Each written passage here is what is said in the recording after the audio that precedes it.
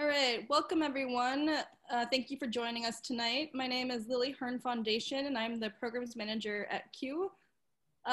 This is an artist talk with Myeongsoo Kim and Michelle Yun on the occasion of Myeongsoo's solo exhibition, Motherland, on view at Q Art Foundation through November 3rd. Before we begin, I have a few housekeeping notes. First, this event is being recorded, so please turn off your video and rename yourself using an alias if you'd like to protect your privacy. Please keep your mic muted throughout the talk to ensure the best audio experience for everyone. Live captions are available tonight. If you click on the CC closed caption button at the bottom of your screen and select show subtitles, you will be able to view these. Finally, there will be a short Q&A period after the discussion during which you may type questions into the chat for Myung and Michelle, or if you'd prefer to ask a question yourself, please use the raise hand function and one of us will unmute you. To give a bit of context on this exhibition, it was selected unanimously by a panel of 4 jurors from our 2019 open call for solo exhibitions. As part of Q's commitment to mentorship, panelists elect to work with one of the winning applicants as a curator and mentor throughout the year-long exhibition planning process. We are honored to work with Michelle Yun as the curator-mentor to Myeongsoo Kim. Myeongsoo Kim studied architecture in his native Korea prior to coming to the United States in 2002 to pursue visual art.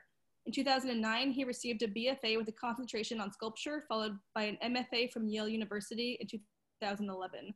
Most recently, he participated in the 2019 BRIC Biennial at BRIC in Brooklyn, New York, and the Brave New World Photo Festival at the Seoul Museum of Art in Seoul, Korea.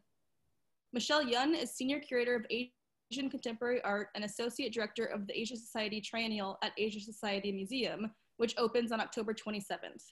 She is responsible for overseeing the Modern and Contemporary Exhibition Program and the museum's permanent collection of contemporary art. Yun earned her MA in Modern Art and Critical Studies from Columbia University and her BA from Mount Holyoke College. She is a graduate of the Getty Leadership Institute's Executive Education Program for Museum Leaders and sits on the advisory board of the Mount Holyoke College Art Museum. And now it is my pleasure to introduce Myeongsoo Kim and Michelle Yun. Thank you so much, Lily. It's a pleasure to be here this evening with you all. Thanks so much for taking the time to join Myung and I. And Myeongsoo, it's been such an honor to work with you, this past year and a half on your exhibition and to really see how you've developed this fabulous exhibition. Hopefully everybody will have a chance to see it. It opened this past Saturday and is on view through November. And I'm just gonna scroll through and show, as we're talking, a couple of installation shots. Oops, hold on 1 second. So Myeongsoo, if we could just start to talk a little bit about your background. You were born in Shinpung in Korea, and tell the audience a little bit about your journey.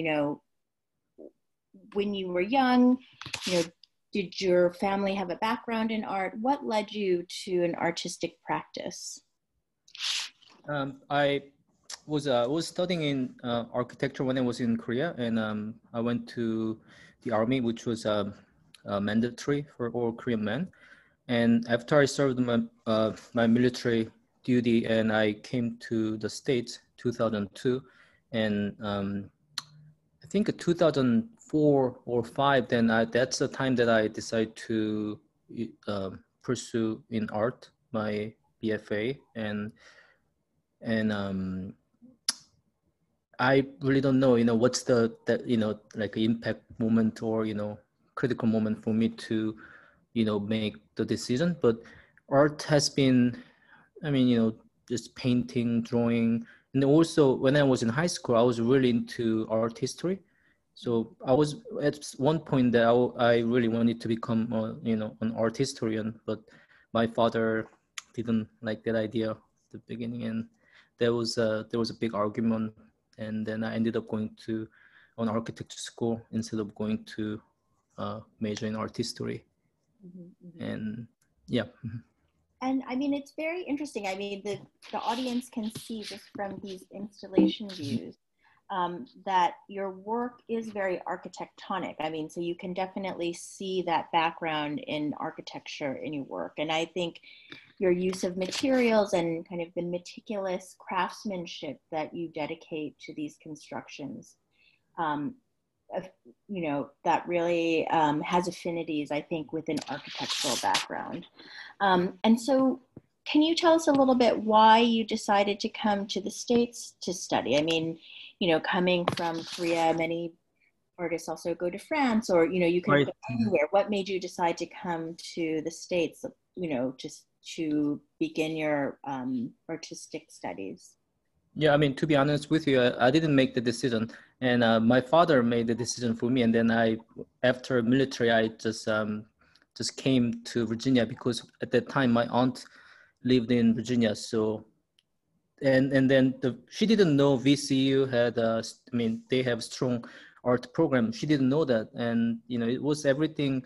Now that I look back, that you know, a lot of things happened in my life that, and then many things are, I mean, were planned, and you know, and then it just was there, and then I just did what I had to do every single step, I think.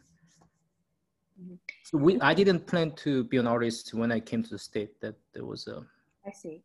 And when you began studying art here in the States, you started as a sculptor, is that right? Right. Mm-hmm. You use a lot of photography in Right. your work also. So did you also study photography, or was that something that you became more self-trained in as you, you know, began to create these sculptural installations?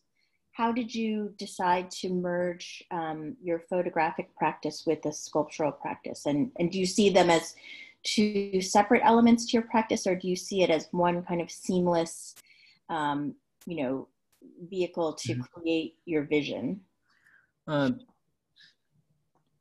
Yeah, it's photography has been one of the, you know, very important element in my work, and that goes for same as you know, other, you know, elements, you know, such as, you know, woodworking, or you know, it's basically it's the same. It's one of the things that I could do, and I really didn't see it, you know, separately. It's like something that I do, and then it just, you know, picture. Sometimes, you know, I take many pictures, and then every trip that I make, and I take thousands of pictures. And then one thing that I do like almost every day is that, you know, exploring my external hard drive, and then try to see what picture I can use for my work.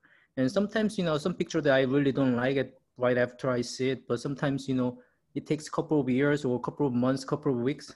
So taking picture and then, you know, discovering pictures, it's totally different thing. So to me, for me, that the pictures are, you know, it's like it's the same as MDF, same as wood, same as brass that I use.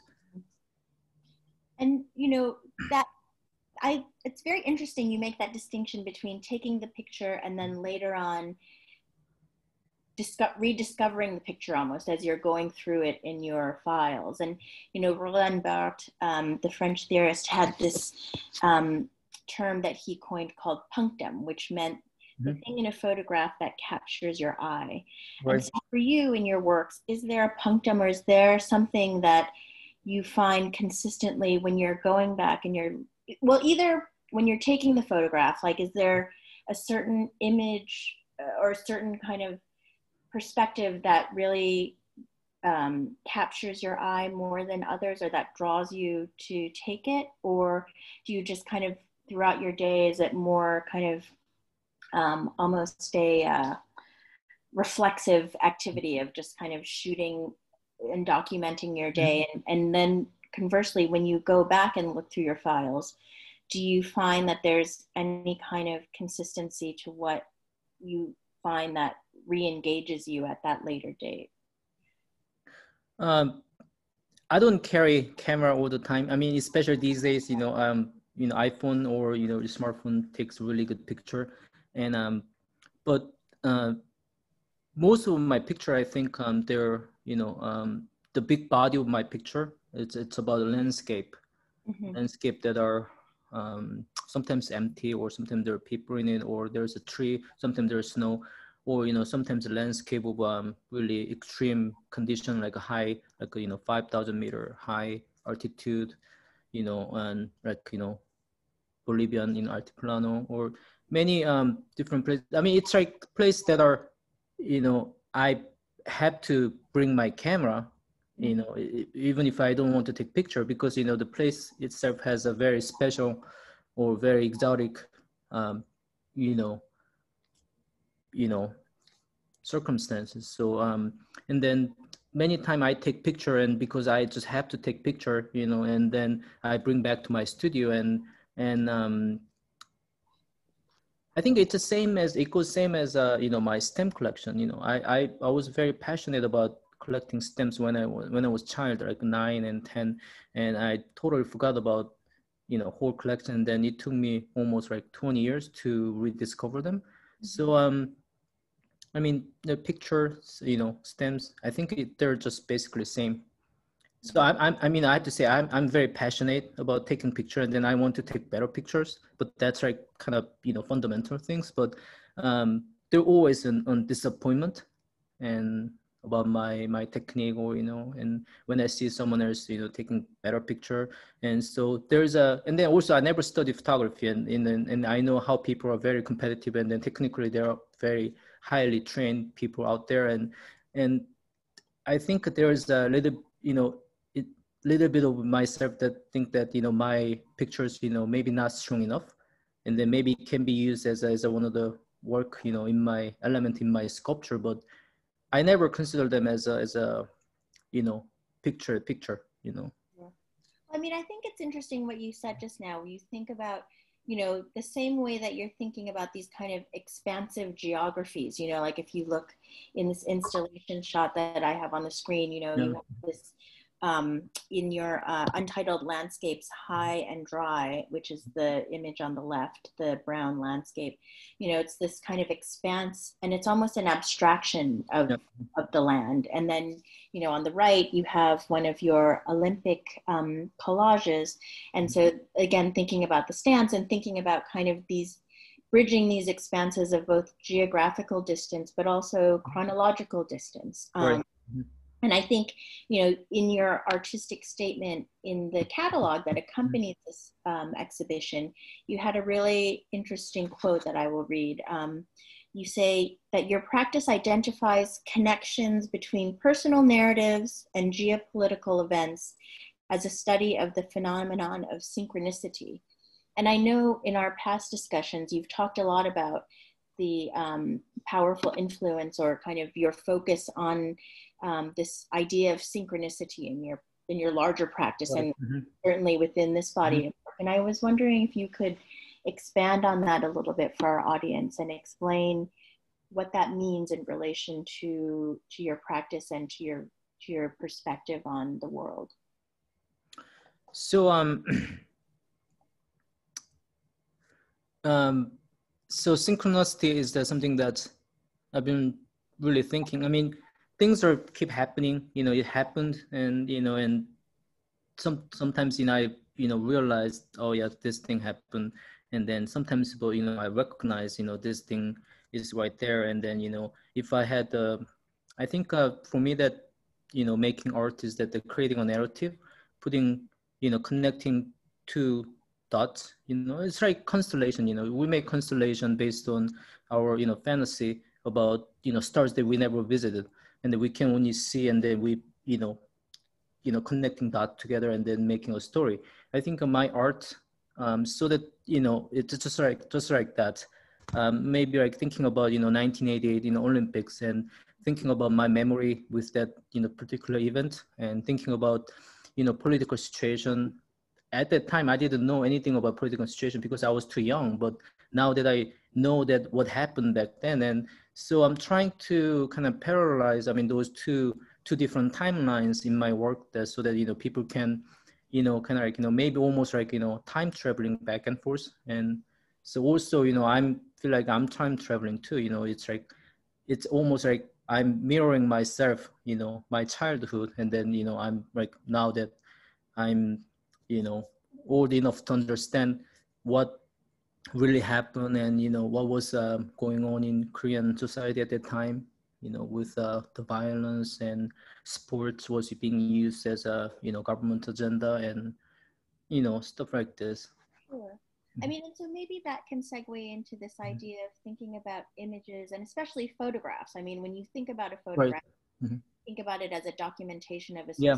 specific time, and that it kind of is the facts. But Yeah. in reality, it's very subjective, and it really depends not only on the person, the perspective and the intentions of the person who's taking the photograph, and cropping it, and making the composition to suit their vision, but also the person who is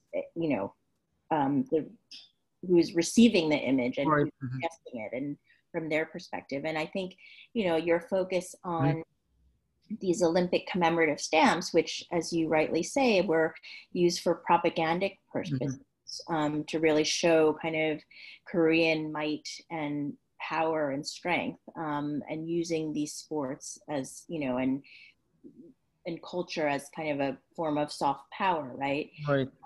And I think, maybe we can think a little bit of your younger self at the age of 8 when you started collecting these, like, what did that symbolize to you? And then kind of thinking now, as a diasporic artist, looking back and revisiting these, like how that belief or understanding kind of shifted, and what, how that translated, especially looking at these two works that are on the screen right now as case studies.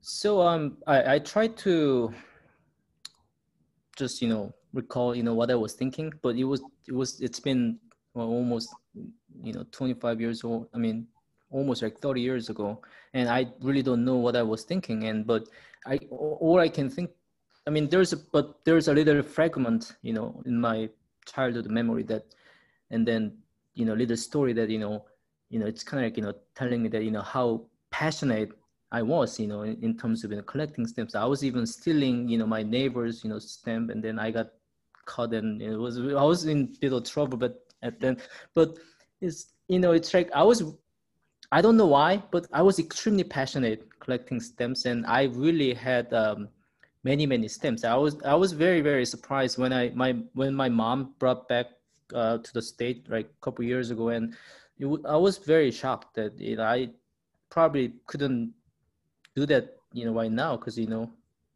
and then so I was only like 8, 10, really young, and so I was really passionate. But I think there is some sort of sense of innocence, and just being really pure and innocent as a human being, little human, and just keep collecting stamps every day, and then trying to find a way to collect more. And yeah, I didn't really think about anything about actual Olympics, actual sports game. I probably just wanted to have more and more, just like. And how did you then, because it sounds like you had hundreds or thousands of stamps. Yeah. Looking in developing this body of work, what was your criteria for selecting the imagery? Maybe we can look at these two specific works. You can walk us through your process a little bit of the meaning behind these images, the way that they're cropped, or how they are fragmented in extreme competition plots on the right. And so kind of thinking a little bit about how you deconstructed these and what that means to you at this moment in time. I mean, I can't stop thinking about violence when I see them. I mean, sports, it's not there's a competition. I mean, people are competing for better result, but I think there's a bottom line is that there's a sense of violence, and the violence that I want to become overcome opponents, and I pick the images that are like I guess most violent image, and then trying to deconstruct and and making more aggressive. I think that's what I'm trying to do. Yeah, kind of diffuse that. Yeah. I mean, and thinking about that in a nation state level, I mean, are you thinking about diffusing political disagreements or kind of political turmoil between countries as you're thinking about this, or not so much? No, that's not so much. I mean, But it's not between countries. I think it happens like internally. So when nationalism works, when people think that they're in very fragile condition, so they're like very weak, and then that's the time that the nationalism works. And so I think the sports is very easy to. I mean, probably not so. I mean, probably still very effective in a way to kind of like unify the country. Like, if you look at the World Cup game, people go crazy. I mean, they're like, really, really crazy. And but back in the days, I think in the 1980s and, Olympic was one of the big, events that, they can. Rallies the nation Yeah. together. Yeah. Mm-hmm. And especially like in the past couple of years and, and the nationalism, it's been rising in this nation too, and it's like, so make great America great again is that that's the basic model for the nationalism. We need to make this country better. I mean, it's already better, and then make it better. And so it's kind of interesting because that's what what Korean government was saying back in 80s. We need to make country better, and then now that we're hearing it. So I mean, because you would think that ideally it would be a great equalizer, right? It's like bringing people together, it kind of equalizes everybody, but then when in actual fact it's very divisive, and it really kind of separates people and makes them choose sides, or makes them feel this difference against. Well, and I think it's very interesting too, you have this kind of lifelong idea of collecting, and I know in past conversations we talked about your uncle who was a collector of kind of communist memorabilia. And just kind of thinking about this idea of synchronicity, thinking about memory, thinking about cosmology, and this idea of collecting memories or collecting ideas or kind of actions through time or through space. And it's just so fascinating. I mean, and I think the way that you make these constructions, they're very poetic, but also a little surreal. I think you are not quite sure what's real and what's artifice, or kind of some of the surfaces that you use are so meticulous. The way that you are crafting the wood, or here in this landscape with two bears, I think that's graphite, right, on the top left and bottom. I mean, and it's just so meticulously handled, it's hard to know what it actually is. And when you think about graphite as material, like a mineral, it's like a timeless kind of geological artifact in a way, but then it's also something that's very practical, like you use graphite to write with. I mean, so there's so many different layers of meaning and context. And I wonder if you could talk about these associations, and if you feel that there is an element of the surreal in your work, and how you would like to make these disparate kind of constellations come together to make a whole image. When you look at the star, and then when you think about Greek mythology, and there's always a story about like constellation, and I mean that. So I was thinking about as an artist, what I'm trying to do is that for me that so I think that telling you the extremely sad story in a beautiful way. I think that's the art that I'm trying to do, and then that's the same equals same with all the story with a constellation that if you read it and then there's no happy ending. It's all people die. There's it's like, but it's people still read like it's all those Greek mythologies, that because it's extremely well written, and so I mean so I wanted to I mean, if for some reason when I look back certain time, that it's like I was thinking about okay, there is a Voyager too, that was, you know, space probe that, you know, was launched like in 1976 or something, and it kept, you know, traveling. Now it's in interstellar, and then when I just think about that sort of thing, it just makes me so sad. And then something's very extremely romantic, but it's so romantic that makes me sad. So I'm thinking about that sort of little things, that story, and with Sure. the work I make, you know, and trying to, you know, having this, you know, this, the, you know, picture of, you know, nice sky and graphite. Graphite is a material that I really like, and because it kind of represents, you know, it compress the time, you know, and but also we use it. It's basic, you know, stuff for them when I make drawing, you know, writing, and also there's a little, you know, elements, the wood, little wood that I found. And so I wanted to create, I guess, you know, my own constellation with this particular piece. Yeah, I mean, and I love how also too with, not only this work, but many of the other work Yeah, yeah, seen, like there are these little windows or these little yeah, like vortex that you can mhm, go into this other world, yeah, but also these fragments, like a fleeting memory that you have from the past that you know, you have a receptacle for it somewhere in your mind, and you try to put these disparate ideas together to make this whole. And sometimes, you know, they are a little disjointed, but it's very poignant, I think. yeah, And there's like a wonderful ethereal quality to so much of your work. I mean, and this is another really great example, entitled Landscapes High and Dry, which we referred to a few minutes ago, but you can just see it much more clearly. I mean, it's this expansive landmass that it's almost like it's the micro and the macro all together, because it's expansive, but then it almost looks like you're looking at a very small concentrated, like you don't know if you're looking at the detail of a rock or if you're looking at like thousands of miles of acreage.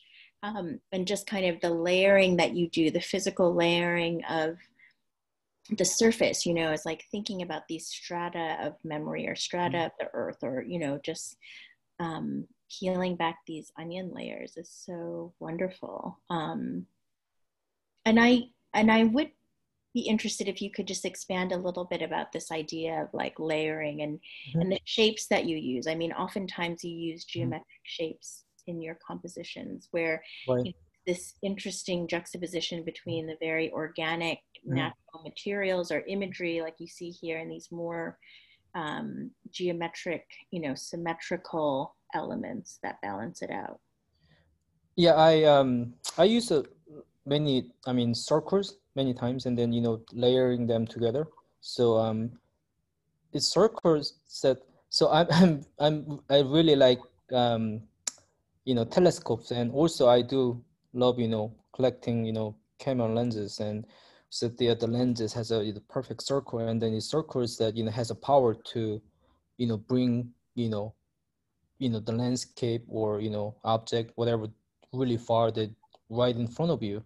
So it's got like it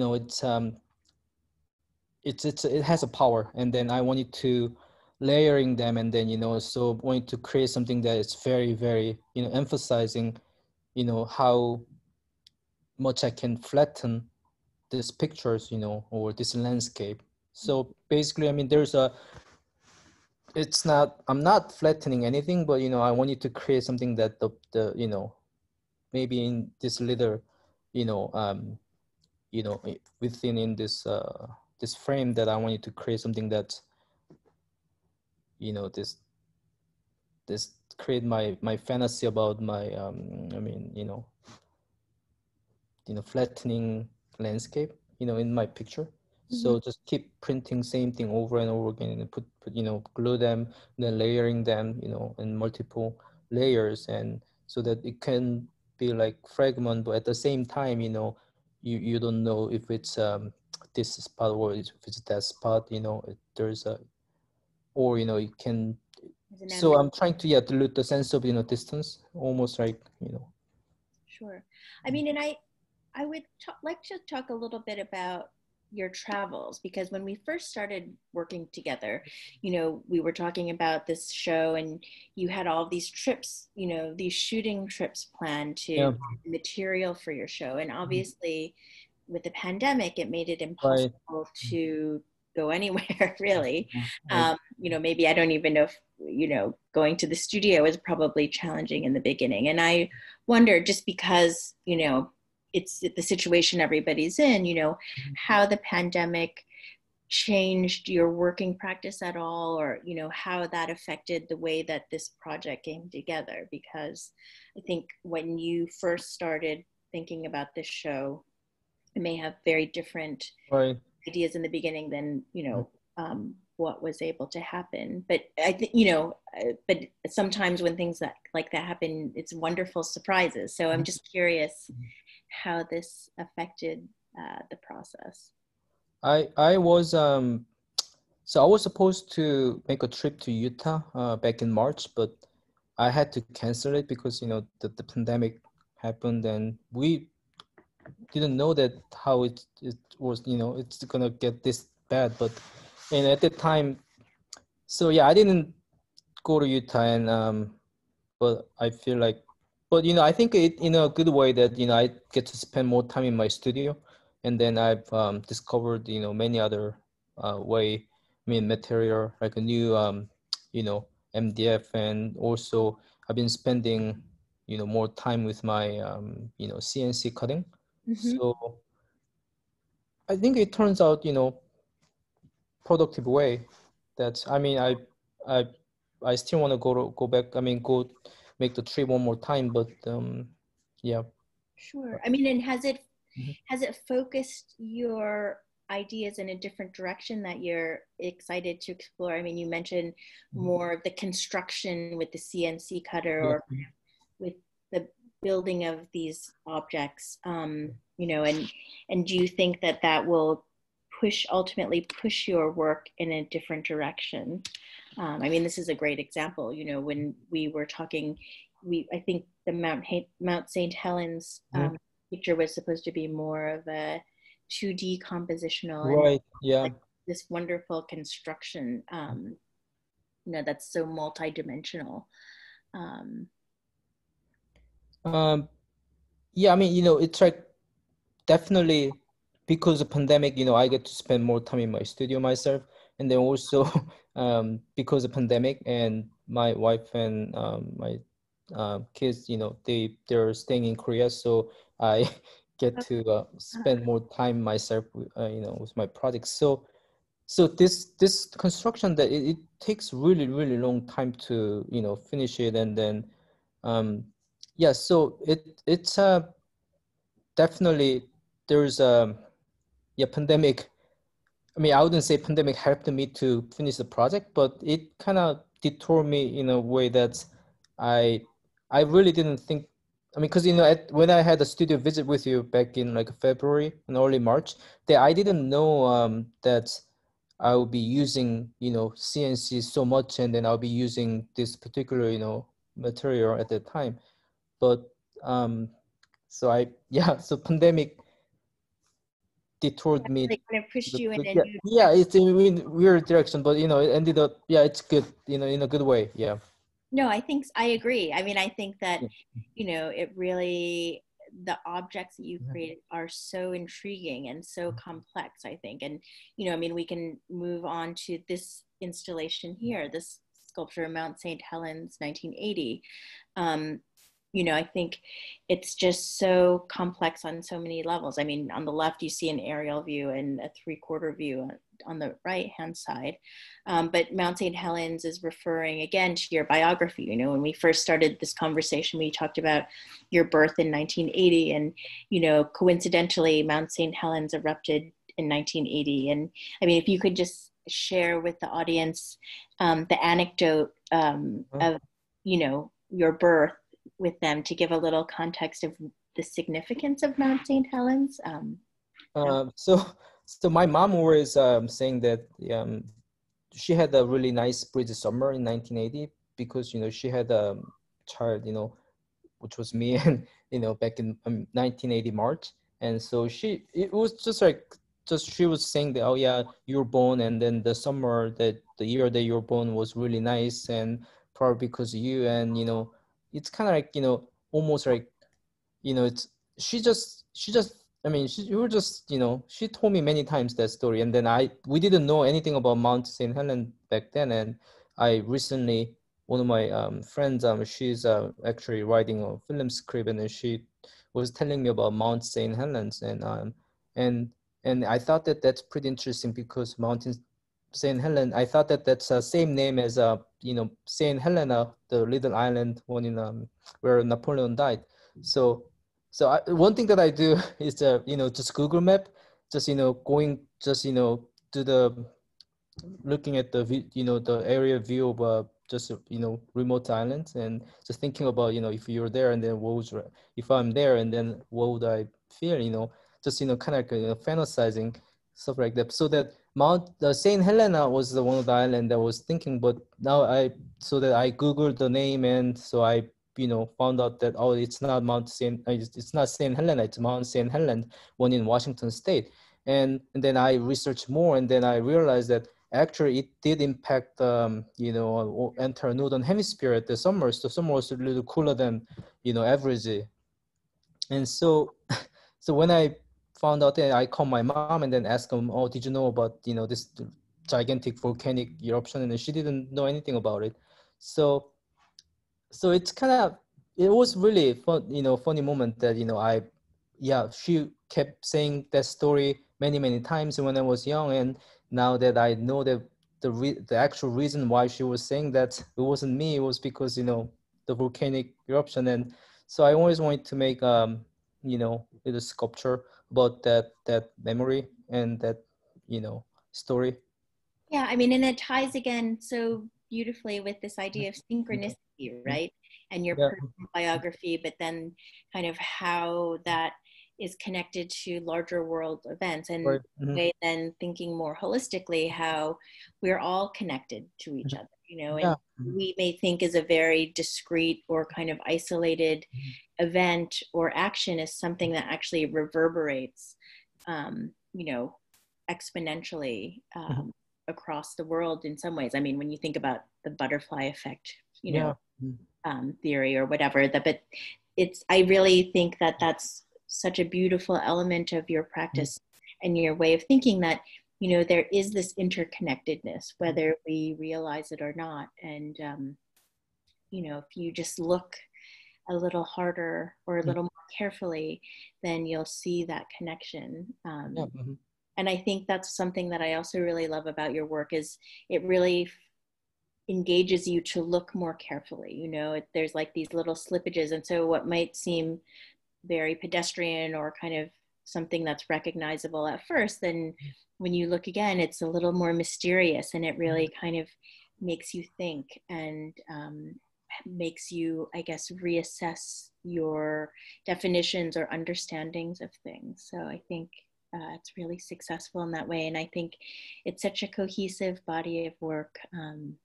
So I really hope that everybody who's with us tonight will have a chance to go see the exhibition, or if you have seen it, after hearing Myeongsoo share his thoughts about it, if you go revisit the exhibition and look at it with fresh eyes. So I think maybe at this point, Myeongsoo, unless you have anything else you'd like to add, we can go to some questions.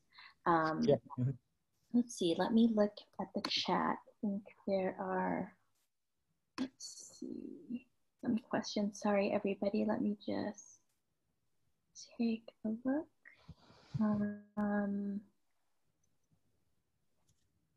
I think there are more comments than questions. If anybody has a question, feel free to type it in. Somebody asked if they also collect stamps, and they were wondering if they can send some to you as new inspiration. Would you be open to that, Myeongsoo? Sure. I mean, yeah. I mean, you could probably send them through the Q Foundation, right? Yeah. Drop them off there. Yeah. It'll be very amazing. Yeah. Yeah, get them from. You can send them. Great. They said perfect. Let's see. Any other questions that people would like to to ask Myeongsoo about the work that we've seen or about his larger practice. Let's see.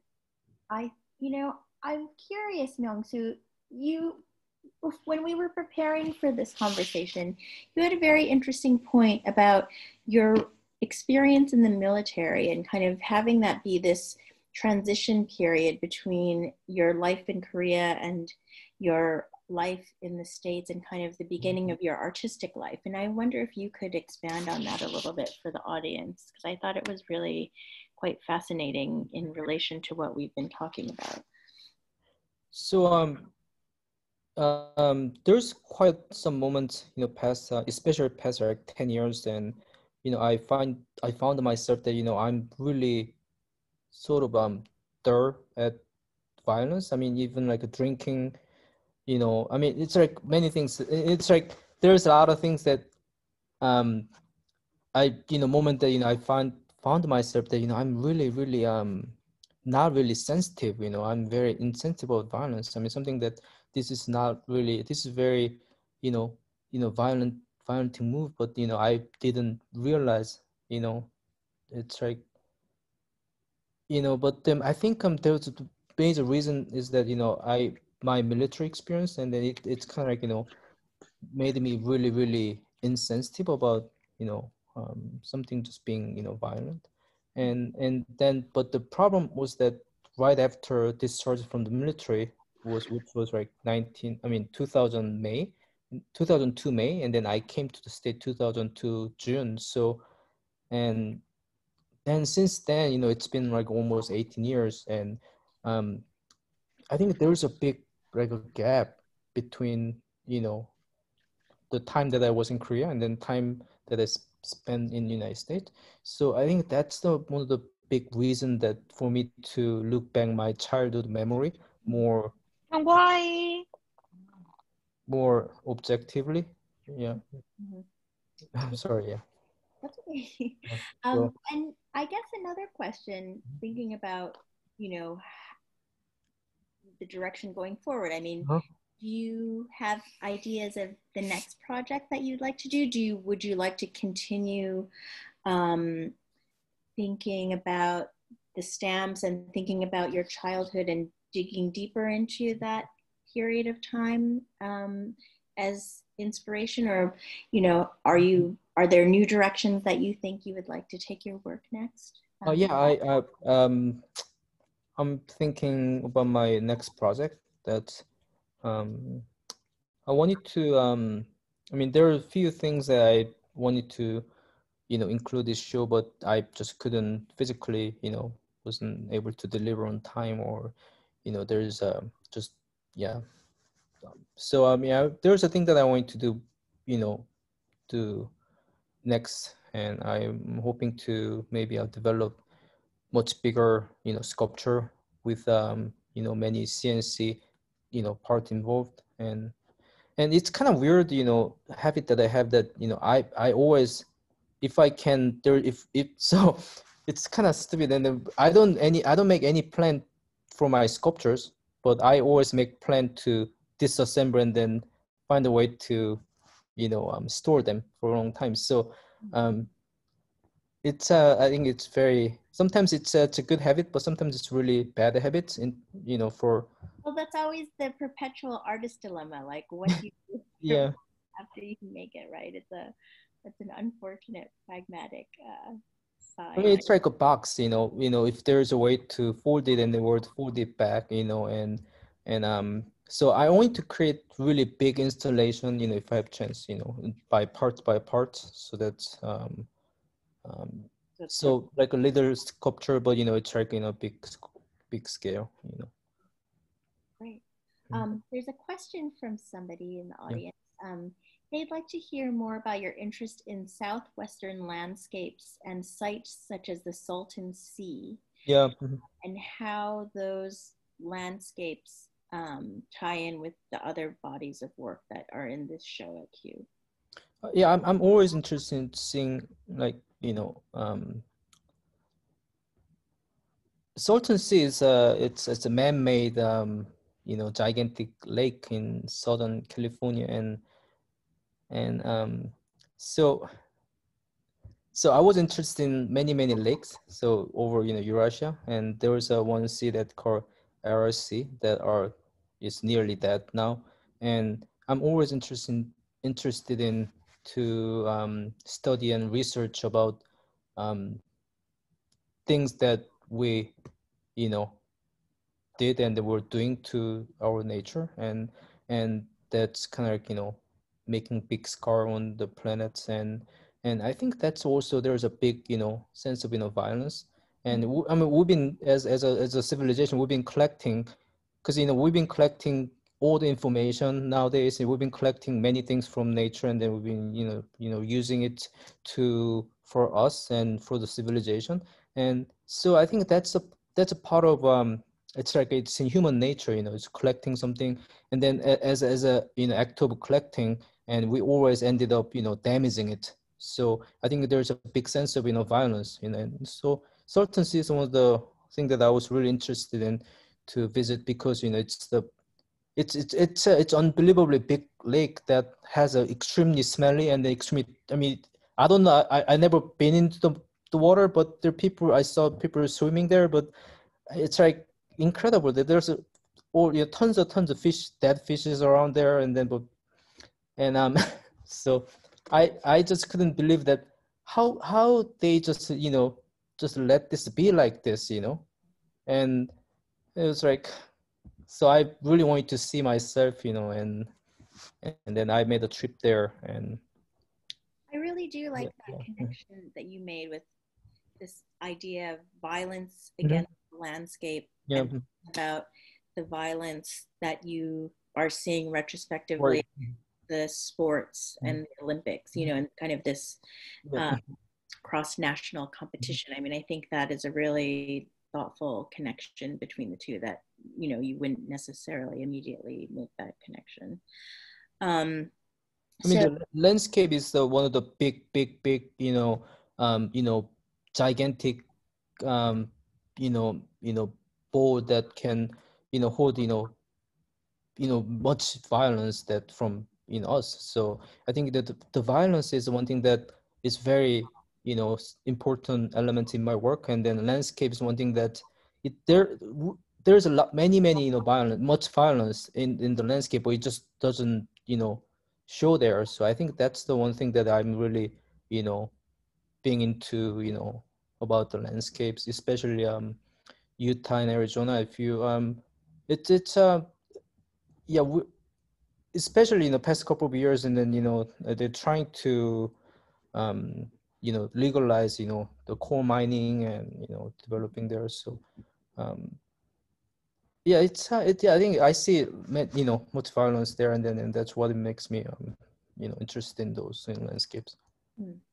I mean, kind of connected to landscape, thinking about, I mean, a question somebody was asking about talismans in your work, which is, I think, something that kind of goes across the board.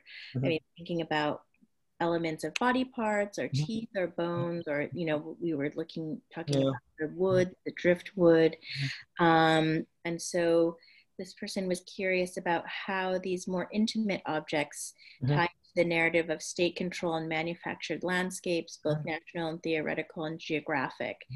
And how did these narratives of nationalism affect the bodies of the individuals who are being fed these ideas and promises? And so does that play into your ideas when you're constructing these narratives, these visual narratives?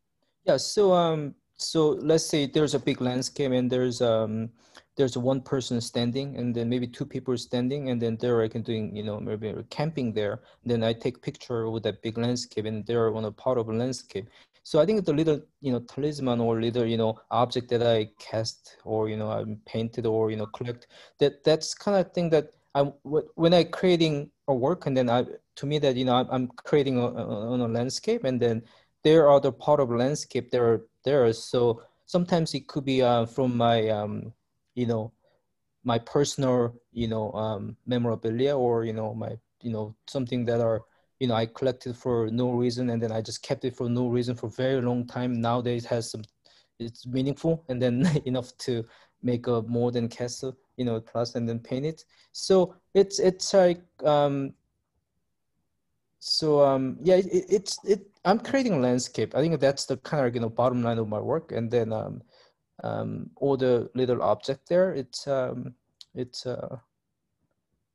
it's part of a landscape. It could be also it could be animal, it could be a tree, it could be a house there, Mm-hmm. So yeah.